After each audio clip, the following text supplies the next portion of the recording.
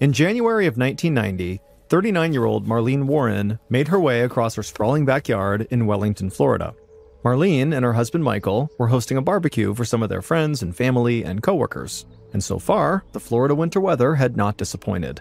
It was sunny and about 75 degrees Fahrenheit, so a perfect day for an outdoor party. Marlene looked down and checked the food on the grill. It smelled delicious and was almost ready to be served. Then she looked up and saw all the people in her yard who were talking and laughing and having a great time, and she smiled. Her backyard, and really her entire house, were made for big parties like this one. Where Marlene lived, Wellington, Florida, was a small upscale village not far from West Palm Beach that was filled with mansions and golf courses. Marlene and Michael's 5-bedroom home was over 5,000 square feet, it had a pool, and it even had an attached airplane hangar for Michael's prop plane. Marlene enjoyed the luxury that her house and her neighborhood provided, but really what she loved the most was all the space she had on her property so she could throw these big parties for all the people she loved. The smell of the food drifted across the backyard, and after a while, a few guests began heading towards the grill. And amongst those guests were a young couple, Sheila and Richard Keene, who walked up and asked Marlene if she needed any help. But Marlene said she had everything under control, and really she was just happy that Sheila and Richard had made it to the party. Sheila and Richard both worked for Marlene's husband, Michael, at the used car dealership that he owned, and so Marlene was just happy to meet some of these people that spent so much time with her husband. Sheila and Richard chatted for a little bit longer, and then they turned and headed back towards the party, at which point Marlene began taking the food off the grill and putting them out on serving dishes. As soon as Marlene's 21-year-old son, Joey, and a few of his friends saw Marlene putting the food out, they rushed over and grabbed some paper plates and began piling them full of food. Joey's father, Marlene's husband, Michael, spotted the boys doing what they were doing, and he laughed and told them to please save some food for the other guests. Then Michael walked over to the grill and put his arm around Marlene, and she leaned her head on his shoulder. Both of them had been so busy with work lately that it felt like they barely got any time together. So it was nice now to have a moment to relax together and just to enjoy the company of their friends and family. Marlene and Michael had been together for almost 18 years, and even though things weren't always perfect, Marlene couldn't imagine her life without her husband. Back in the mid-1960s, Marlene had gotten married to a different man. She gave birth to her first son at the age of 16, and she had Joey a few years later when she was 19. But not long after that, her first husband had died, and Marlene felt completely lost. She was now a widow at just 20 years old, and she was trying to raise 2 young boys all on her own. At the time, she had gotten a lot of support from her parents, but there were still moments when she just felt like surviving was almost impossible. Then she had met Michael, and it was like everything in her life got better. Michael was kind, he was handsome, he was driven to succeed, and he almost immediately became this loving father figure to Marlene's 2 boys. And Michael was just as taken with Marlene as she was with him. He thought she was absolutely stunning with her beautiful red hair and blue eyes, but more importantly, he thought of Marlene as being a really strong person who had managed to overcome this terrible tragedy, losing her first husband at such a young age. And so clearly Marlene was just this really mature person. And also, Michael really liked how driven Marlene was to succeed, just like he was. Marlene and Michael had gotten married in 1972, and they eventually moved to Florida.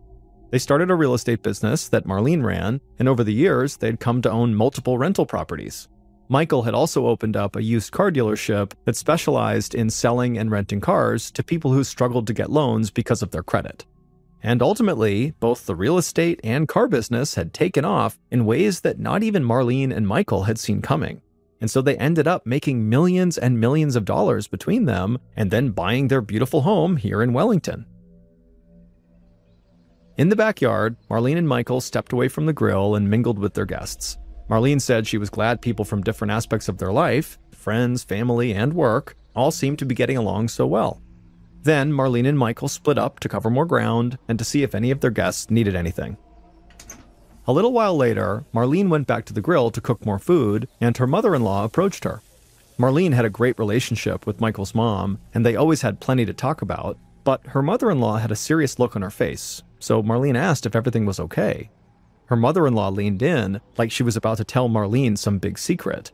Then she just pointed toward some of Michael's employees, Sheila and Richard Keene, the 2 that Marlene had spoken to at the grill earlier, and in a quiet voice, she told Marlene to watch out for Sheila because she was young and pretty. Marlene understood that her mother-in-law was just trying to help. They both knew Michael could be a bit of a flirt, but Marlene wasn't too worried about anything like that. And so she ended up not really saying anything back to her mother-in-law after she made this comment. But inside, if she was going to worry about either of the Keens, it would not be Sheila, it would be Richard. Richard had a bit of a shady past. He'd faced weapons possession and drug charges with the police, and he worked for Michael as a repo man, which meant he took cars back from people when they were behind on payments. It was a difficult job, and a lot of people did not want to give up their cars, but Richard was known as a tough guy who people did not want to mess with. And so no matter how much people fought him, he would get them to give up their cars. Still, Marlene was not about to hold anybody's past against them. She knew Richard was one of Michael's hardest working employees, and the two men, Michael and Richard, really seemed to get along well, so if Marlene's husband trusted him, then she did too. The party lasted into the night, and by the time the final guests left, Marlene felt exhausted but really happy. The barbecue had clearly been a success. Inside the house, she and Michael sat down on the couch and put their feet up. Michael looked over at his wife and said, "Hey, pretty soon we're going to have to start thinking about our next party, your 40th birthday." Marlene laughed because her 40th birthday was still almost 5 months away, but Michael said it was never too early to start thinking about it. After all, turning 40 was kind of a big deal. Marlene and Michael sat and talked a bit longer. Then Michael said he was tired and kissed his wife and headed to bed. Marlene stayed in the living room by herself, and as she sat there, it really hit her that she was going to turn 40 soon. Now, there was a time when she would have seen that as getting old, and she would have dreaded the birthday, but Marlene actually felt kind of excited for her birthday. For her age, she had actually accomplished a ton. She had the kind of life that people envied, and she believed that everything would just keep on getting better as she got older. About 6 months later, at around 11 a.m. on Saturday, May 26, 1990, Marlene was cooking food again. This time, though, she was in the kitchen making breakfast for her son Joey and two of his friends who were over at the house. Marlene finished up the food and then hollered for the boys to come and get it. Joey and his two friends rushed into the kitchen, they got their breakfast, and then went back into the living room to keep watching TV. Marlene was happy to have a relaxing weekend ahead of her. A little bit earlier, Michael had headed out to a racetrack in Miami with a friend about 70 miles away, so Marlene was totally solo, and she figured she might just spend the day driving around. Michael had surprised her for her 40th birthday with her dream car, a candy apple red Firebird. Marlene loved this sports car, and today felt like the perfect day to go out for a drive. But before she could head outside to hop in her car, the doorbell rang. Marlene was pretty sure her son and his friends were not going to get up to answer the door, so she headed to the front door and she opened it up.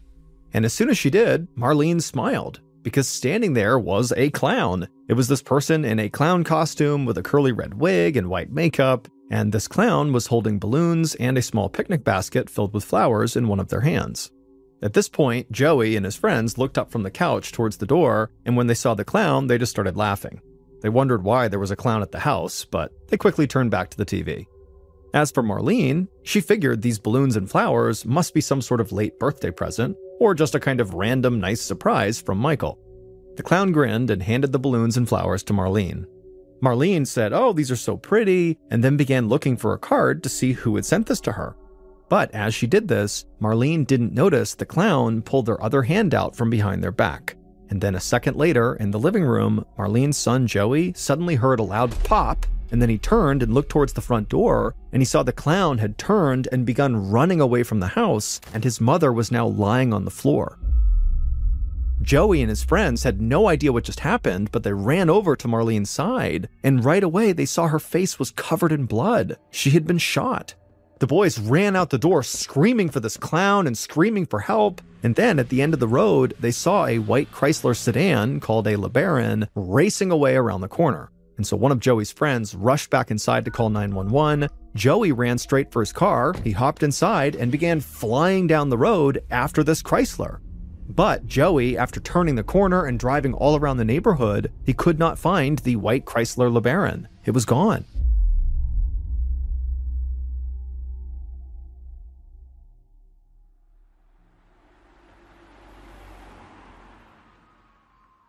Not long after the 911 call, Detective Michael Harrison of the Palm Beach County Sheriff's Department arrived outside of Marlene's house. When Harrison had first gotten the call to investigate a shooting carried out by a clown in one of the wealthiest neighborhoods in the county, he wondered if he was hearing everything right, or if maybe a fellow officer was playing some sort of twisted joke on him. But Harrison quickly realized this was not a joke. After being shot, Marlene had been rushed to the hospital, and she was now fighting for her life. All Harrison knew about the person who had shot her was that they were last seen wearing a clown costume. Harrison walked towards Marlene's property. Officers who had arrived first on the scene had already cordoned off the yard with police tape, and out front they had gathered Joey, his two friends, and a neighbor who had heard the shooting while he was out walking his dog. Joey and his friends stood there with police, still in total shock. Joey's hands trembled, and the first thing he told Detective Harrison was that he'd gone after the shooter, but he had failed to catch them. Harrison did his best to calm Joey down. He knew this young man really just wanted to go to the hospital to see his mom, and Harrison also knew that the chaos of what had just happened would just make it really difficult for Joey to focus. But Joey and his friends were Harrison's best witnesses, and so he hoped he could get at least some information out of them right now. So Harrison asked Joey if there was anything he remembered about the shooter beyond them being dressed as a clown. After taking a deep breath and collecting himself, Joey would say that the shooter had a lot of white makeup on, like even more makeup than a circus clown would wear, so as a result, it was almost impossible to tell what the shooter actually looked like. But Joey said, as far as he could tell, the shooter was a man who was probably about 5'9" tall, and he had what looked like really big hands. Joey's friends would agree with that description. Detective Harrison said this was extremely helpful, and then he asked them if there was anything else they remembered. Joey just shook his head, and his friends said that was all they could think of. But then, Joey looked up at Harrison like something had just come back to him. He said there actually was one thing that really stood out, but he hadn't really thought about it at the time. Joey said when the clown came to the door, there was a part of his costume that seemed a bit off. Instead of wearing the typical oversized clown shoes, this clown was wearing black combat boots. This was an interesting piece of information, but it didn't really surprise Harrison. The detective figured the shooter had planned this whole shooting out, and they knew they would need to make a quick getaway, and trying to run back to their car in giant clown shoes would have been very difficult. Harrison thanked Joey and his friends for their help, and as they walked away, Harrison just could not imagine what Joey must have felt witnessing his mother get shot like that right in front of him. Harrison walked over to the neighbor who had been out walking his dog at the time of the shooting. The man would tell Harrison that he only heard a single gunshot. He also said he was sure the shooter had sped off in a white Chrysler LeBaron that didn't have a license plate. Harrison thanked the neighbor, and then he made one of the weirdest phone calls he'd ever made in his entire law enforcement career. He contacted the sheriff's department and asked them to issue a BOLO, which is a be on the lookout message to other law enforcement agencies and the general public. Harrison said the BOLO should let people know they were searching for a white Chrysler LeBaron that was being driven by a clown. Harrison made his way inside of Marlene's house, and right away he was stunned at just how little evidence there was, considering a shooting had taken place right there. There was very minimal blood in the entryway, and there were no bullet casings, no weapon, and no bullet holes in the wall. Harrison still needed to get some information from the hospital where Marlene had been taken, but based on his conversation with the neighbor, and also based on what he saw at the crime scene, Harrison's first impression of this crime was that the clown, the shooter, fired one bullet, and that bullet must be lodged somewhere in Marlene's body. The lack of ballistics evidence and the fact that the shooter was fully disguised meant that Harrison and his team did not have a lot to go on. But he crouched down in the entryway and focused on the evidence he did have, the balloons and the basket of flowers. One of the balloons was pretty generic, but the other one was red, heart-shaped, and had a message on it that said, "You're the greatest." For now, that balloon was the best clue Harrison had. So he instructed his team to cover every place in the area that sold balloons to see which of those places sold heart-shaped balloons like the one left behind at the scene. Harrison's team worked fast, and his tactic paid off. Later that day, he learned there was only one grocery store in town that sold that particular balloon. So Harrison had his first major break in his search for the clown who had shot Marlene. Members of the investigative team went to the grocery store where they believed the balloon left at Marlene's house had come from. And one of the clerks there remembered selling the balloon and flowers to someone about an hour and a half before Marlene was shot. Now, the clerk could not provide a description of the person who bought these items, but this information was still very valuable because now Detective Harrison thought there was a strong possibility that their shooter, the clown, was somebody local that they would have known to come to this particular grocery store to get that particular balloon and those flowers. And so with that theory in mind, that their shooter was local, Harrison turned his attention to local costume shops. If the shooter purchased the balloons and flowers in town, then they very likely got their clown costume locally too. And later that day, a bell jangled over Harrison's head when he walked through the door of a small, dimly lit costume shop. He walked past shelves of masks and racks filled with all different kinds of costumes, and at the back of the shop, he found two young women sitting behind a large glass counter that had costume makeup displayed in it. Harrison introduced himself to the young women, and they were clearly very surprised to see a detective in their store. Harrison told them they had nothing to worry about and that he just had a couple of basic questions for them. Then he asked both of them if they recalled selling a clown costume recently. The women looked at each other and their eyes went wide. Then one of the young women turned back to Harrison and told him they'd actually just been talking about a clown costume that they had sold a couple of nights earlier. She said the costume itself was not the weird part, it was the customer who bought it that made the whole transaction so strange. She said this customer had come into the shop while they were locking up for the night, and so the women had told this customer they were closed, but this person said they were desperate to get a clown costume, and they had to have it right now. The young women could tell this customer seemed very, very anxious and on edge, and so ultimately they decided to help. They walked the customer to the back of the store and showed them the clown costumes they had, and eventually the customer found the costume they liked, and they also bought a red curly wig, a clown nose, and a bunch of white makeup. Harrison asked if this customer had also bought clown shoes, and one of the women said actually that was another interesting thing about this transaction. The customer had been so adamant that they wanted a full clown costume, but then when it was time to actually get the clown costume, they said they did not want the shoes that came with it. So Harrison asked for a description of this customer. But both women said, it was the strangest thing. When this customer came in, it was like they already were in disguise because they had a hat pulled down over their face and they had their jacket pulled up high around their neck and they kept looking down and barely speaking. And so, the two women just did not have a clue what this person looked like. They couldn't really even tell if it was a man or a woman. But what they could recall was that this person was maybe 5'8" or 5'9", and they appeared to have some brown hair, but they didn't know how long it was. While this description obviously was not very helpful, it did kind of match the description that Marlene's son, Joey, had given of the clown that shot his mother. He basically described an average-sized man, and that seemed like that's what the customer was. Harrison hoped this customer had bought the clown stuff using a credit card, and then he could just kind of follow the credit card transaction history right to the shooter. But unfortunately, when he asked the women for the credit card receipt, they said that the customer had paid in cash, and so there was no paper trail. So Harrison thanked the two young women for their time, and then he headed back outside and made his way back to the sheriff's department.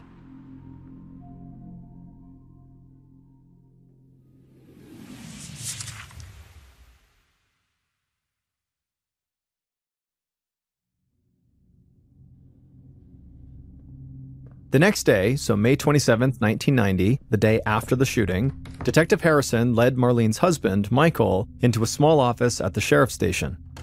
Michael looked dazed and like he hadn't slept in a long time. The day before, Michael had been halfway to Miami when he got a call on his car phone. That was how he had learned his wife had been shot.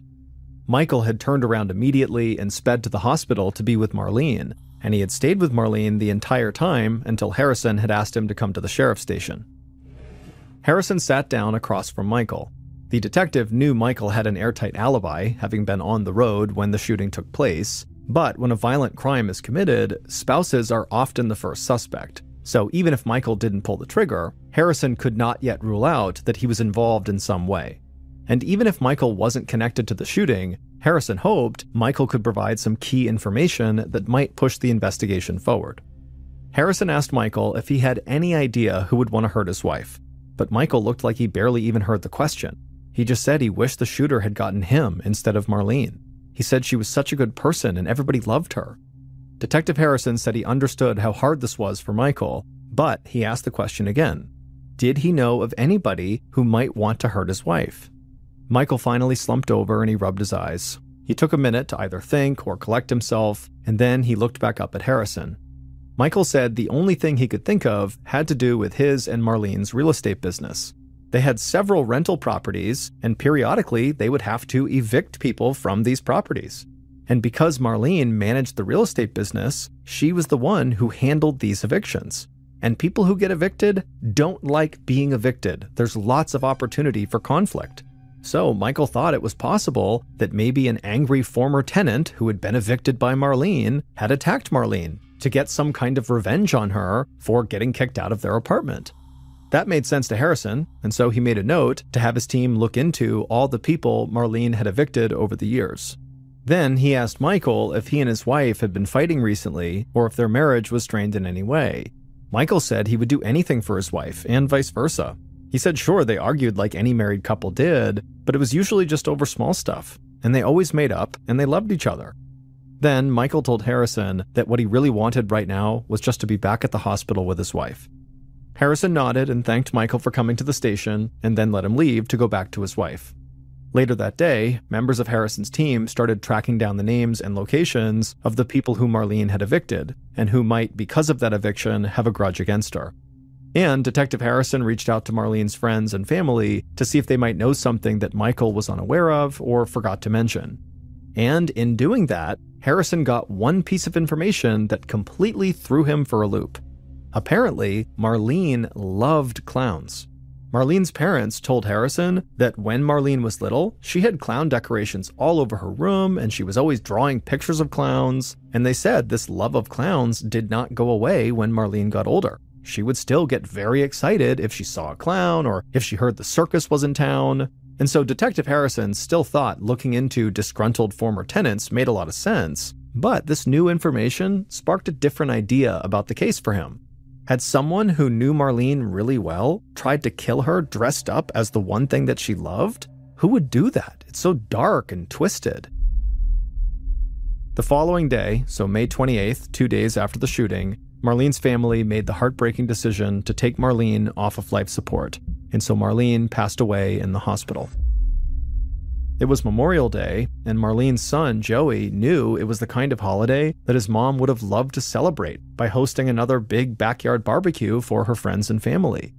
Joey had held on to hope that his mom would survive this ordeal, but now that she was gone, Joey just felt lost. The family dealt with the shock of losing a wife, mother, and child, and at the same time, Detective Harrison now knew he had a homicide case on his hands. But at least he felt like he had a few decent leads. For example, his team was able to locate all the people Marlene had evicted, so Harrison pursued the idea that this could have been a grudge killing. But Harrison found himself feeling more surprised after he spoke to each of these evicted former tenants. Even though Marlene had kicked them out of their apartments, they all still spoke very fondly of her. They said she was a genuinely good person and a decent landlord. Some said they had even remained friends with Marlene after they had been evicted. Harrison couldn't actually rule any of them out yet, but during all those interviews with these former tenants, he never felt like he was talking to a killer. Then, on May 30th, so 4 days after the shooting, Harrison got a major break in the case. The white Chrysler LeBaron car, the car the clown had jumped into and sped off in that Joey had chased after and couldn't find, well, that car was found. A little after 9:30 a.m., Detective Harrison and county forensics investigators arrived at a grocery store parking lot where the car had been abandoned. The car didn't have any license plates on it, so instead, Harrison called in the vehicle identification number, or VIN number, that's assigned to every vehicle, and you can find it typically on the inside of your car door. He called that number in to his department so they could begin to try to look it up, at the same time that the forensics team began to comb through this car to look for evidence. And at some point, one of the forensics investigators who was in the driver's side of the car called out to Harrison, and so Harrison walked over to the driver's door, and the investigator pointed out red fibers on the door, and then showed Harrison that more of those same red fibers had been found in the driver's seat. They would need to run tests to confirm this, but everybody at the scene felt confident those red fibers must have come from the red clown wig the shooter was seen wearing. The forensics investigators continued their sweep of the car, and they would also find 2 strands of brown hair. They bagged the red fibers and brown hair as evidence, and then prepared them to be sent off to an FBI crime lab to be analyzed. At the time, DNA testing was still in its early days, and so hair analysis was also very limited. The FBI had greater testing capabilities than the Palm Beach County Sheriff's Department, but Harrison knew there was still no guarantee that these hair samples would actually lead him anywhere. Still, they had a car that matched the description of the one that had been seen speeding away from the crime scene, and they had red fibers that could match the description of the red clown wig, and Harrison believed the shooter had brown hair based on the description he'd gotten from the two young women at the costume shop, and they had those brown hairs that were found in the car. So it seemed clear to Harrison that they had found the shooter's car, and he wouldn't have to wait for the FBI's test results to find a connection between that car and the victim. Police ran that vehicle identification number, and they discovered that the LeBaron was a rental car. And about a month earlier, it had been returned to the used car dealership that Marlene's husband, Michael, owned. Harrison left the grocery store parking lot and quickly went back to the station. But when he arrived, he discovered that the story surrounding the LeBaron was a lot stranger than he'd imagined.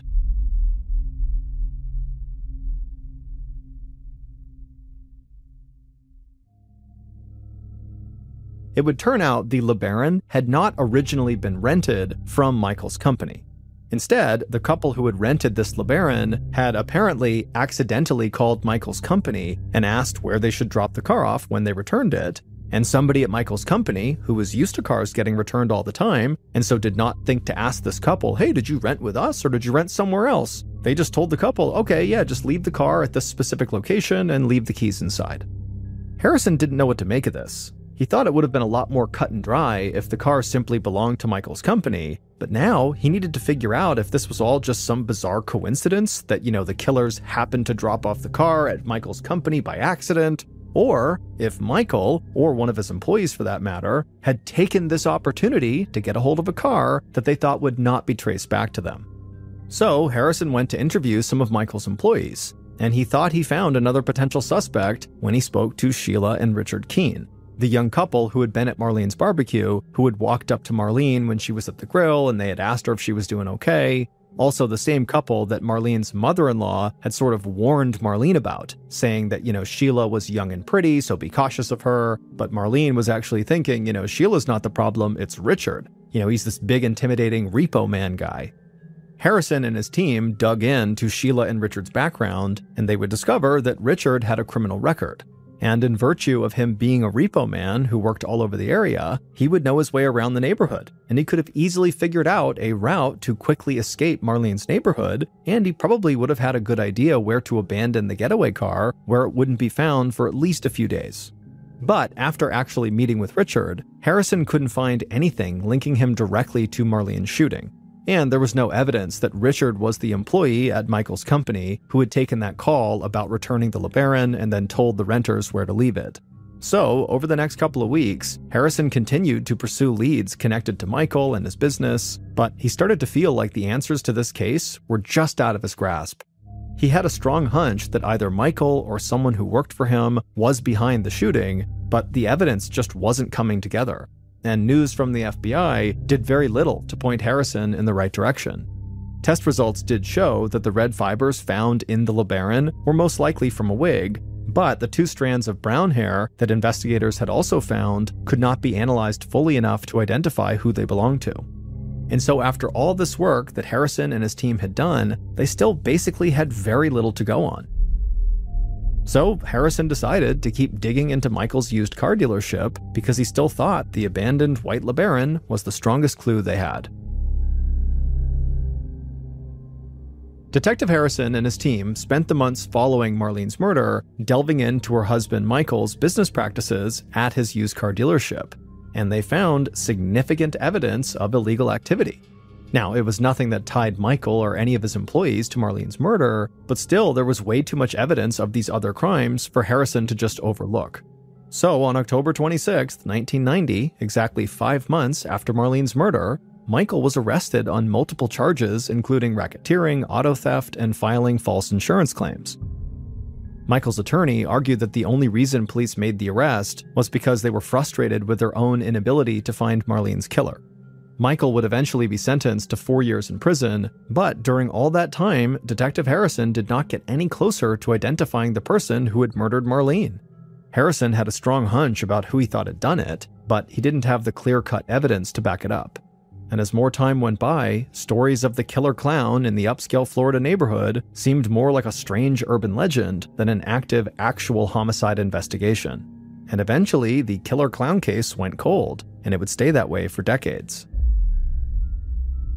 But 23 years after Marlene's murder, so in 2013, the Palm Beach County Sheriff's Department received a federal grant of $125,000. The grant money was to be used to help solve cold cases, and one of the very first cold cases the department reopened was Marlene's murder. The new investigators started by reviewing all of the evidence and putting the case back together piece by piece. They located and re-interviewed past suspects and witnesses, and they also tracked down Marlene's husband, Michael, who was now living in Tennessee with his new wife, a blonde woman named Debbie. But early on in the new investigation, police still could not find any evidence that pointed them in the right direction. But like Detective Harrison before them, the new investigative team could not shake the connection between Michael's used car dealership and the white Chrysler LeBaron that the clown had used as a getaway car. And they were convinced if they kept looking into that connection, they would eventually discover something that would pay off. It took a few more years, but they were right. Their method did finally pay off. In December of 2016, so over 26 years after Marlene's murder, detectives from the Palm Beach Sheriff's Department traveled to Tennessee, and they would follow local police to an establishment called the Purple Cow, a fast food burger place that Michael and his new wife Debbie owned. The investigators spoke to current employees about the couple, and everybody talked about what incredible bosses Michael and Debbie were, and what a great place the Purple Cow was to work. So the detectives left the fast food restaurant and met up with former employees of the Purple Cow, thinking maybe they would be more candid about their experience with Michael and Debbie. And inside of a small house in Tennessee, the Florida investigators met with a former Purple Cow employee who said he had all the details from an insane conversation Michael's new wife, Debbie, had had with a friend of his. The information this former employee provided about this drunken conversation led investigators to dig through photos that had been taken at the Purple Cow. And one of those photos leapt out at the investigators, and they were sure they had finally found proof of who killed Marlene. Still, investigators were not willing to put an entire case on the line with a single photograph, especially for a case that dated back almost 27 years. They wanted scientific evidence to back up their claims. So they reached out to the FBI. DNA testing and hair analysis had taken massive leaps forward since Detective Harrison's initial investigation into this case back in 1990. And so this time, when the FBI tested the 2 strands of brown hair that had been found inside of the abandoned white Chrysler LeBaron, they were able to find a clear match. And the person those tests pointed to was the same person investigators had seen in the Purple Cow photo. And that person was Marlene's killer.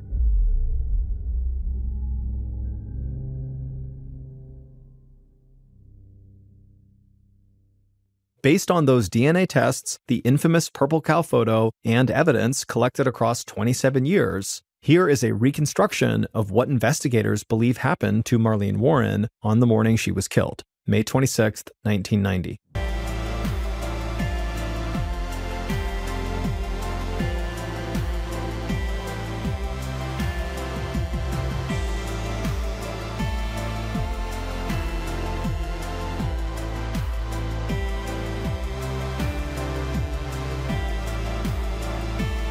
On that day, so May 26th, the killer dipped a small triangle-shaped sponge into a container of clown makeup. The killer then ran the sponge across their face over and over again, painting their face white. The process took a while, but they wanted to be sure that any of their recognizable facial features disappeared under all their makeup. When they were satisfied with the makeup, the killer took a clean sponge, dipped it in red makeup, and gave themselves big red dots on their cheeks and also a wide red smile. The killer fitted a red curly wig on their head and tucked their brown hair underneath it. Then they added the final touch, a clown nose. The killer then looked in the mirror. They were sure nobody would know who they were. Finally, they picked up 2 balloons and a basket of flowers off the floor, they grabbed their .38 caliber handgun off the makeup table, and they headed out the door. At around 11 a.m., the killer clown drove a white Chrysler LeBaron past the mansions in Marlene's neighborhood. The killer was nervous, but they told themselves they had the perfect disguise, so there was nothing to worry about. The killer eventually pulled up in front of Marlene's house. There was a car that was already on the long circular driveway, so the killer parked the LeBaron on the street. The killer glanced in the rearview mirror just to make sure their costume and wig were all in place. Then they stepped out of the car and they opened up the back driver's side door. They reached inside and grabbed the balloons and flowers in one hand, and they grabbed the gun with the other. The killer clown then walked up the driveway towards the front door, hiding the gun behind the basket of flowers. The clown stepped onto the porch and slipped their gun behind their back. Then they took a deep breath and rang the doorbell. A moment later, the door opened, and the killer clown saw Marlene standing there. The killer gave a huge clown smile and handed Marlene the flowers and balloons. Marlene beamed and said, "Oh, how pretty," and then began looking through the flowers for a card to see who sent it. And it was at this point that the killer clown quickly swung their arm out from behind their back, they raised their gun up, aimed it at Marlene's head, and fired. The bullet tore through Marlene's head, and she crumpled to the floor. Screams came from inside the house, and the killer turned and ran back towards their Chrysler. Once they were inside, they hit the gas and sped off. But not long after that, they heard a car racing down the street behind them. The killer glanced in the rearview mirror and saw somebody was in pursuit. So the killer turned off Marlene's street and sped through the neighborhood and lost whoever was following them in the process. Once they were sure they were not being tailed anymore, the killer made their way across town and parked the LeBaron in a grocery store parking lot. Then they got into another car that they had stashed there and they drove off. Not long after that, the killer was back at home washing off all their makeup. The killer knew Marlene's husband, Michael, would get the news about his wife soon, and he would be very upset. But the killer just didn't worry too much about that. Now that she had gotten Marlene out of the way, all she had to do was divorce her own husband, and soon she and Michael could be together forever without having to hide it. Sheila Keene, Michael's young, pretty employee, who Marlene's mother-in-law had specifically warned Marlene about, murdered Marlene. It turned out that Sheila and Michael had been having an affair.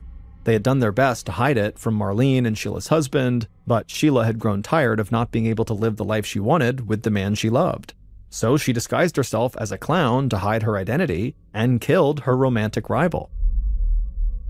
Early on in Detective Harrison's investigation, so the initial investigation, he had believed he was looking for a man because of descriptions he had gotten from witnesses. But the large clown costume and thick white makeup had made it basically impossible for anyone to actually get a good look at the shooter, so no one really knew if it was a man or a woman. It was just this running assumption that it had to be a man. But eventually, Detective Harrison had stopped thinking about the various descriptions he had gotten from witnesses because he basically thought they were not reliable, and instead, he had begun to consider Sheila as a major suspect because he was almost certain she and Michael were having an affair. But there simply wasn't enough evidence at the time to credibly tie Sheila to the murder, so the case had gone cold. Decades later, when the sheriff's department reopened the case, they discovered that Michael was remarried to this blonde woman named Debbie. But when police tracked down the couple's marriage certificate, they learned that blonde-haired Debbie was actually brown-haired Sheila. Michael and Sheila had married just a few years after Michael had gotten out of prison. And so this was obviously a huge red flag for investigators.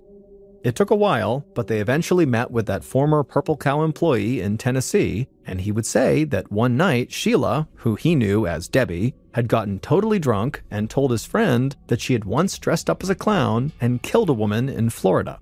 And not long after that, investigators found that infamous photo of Sheila working at the Purple Cow drive-thru wearing clown makeup. And so investigators were convinced Sheila had to be Marlene's killer, and soon the FBI confirmed that she was. They ran new tests on the brown hair that had been found in the Chrysler LeBaron, and they were able to match that hair to Sheila's hair. And so in September of 2017, over 27 years after Marlene's murder, investigators tracked Sheila down and put her under arrest. In April of 2023, Sheila pleaded guilty to second-degree murder. She was sentenced to 12 years in prison, but she could get out as early as the summer of 2024. Some of the investigators involved still suspect that Michael must have played a role in this murder, but there was no evidence found that linked him to the crime, and so he was never charged. Michael also maintains that despite Sheila's plea deal, she is innocent and was wrongfully accused.